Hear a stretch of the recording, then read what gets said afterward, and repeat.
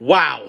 So, I got some breaking news now. You know, normally I come on here and I talk about sports and I talk about professional wrestling, but since this guy was in Rhode Island and in Massachusetts yesterday, Joe Biden has just tested positive for COVID-19. Yes, I'm watching it on the news right now. Man, I wonder how many people he infected with COVID when he was arriving on Air Force One yesterday and then departing T.F. Green International Airport to go back to Washington. It just tells you COVID-19 is here to stay. And it can get anybody.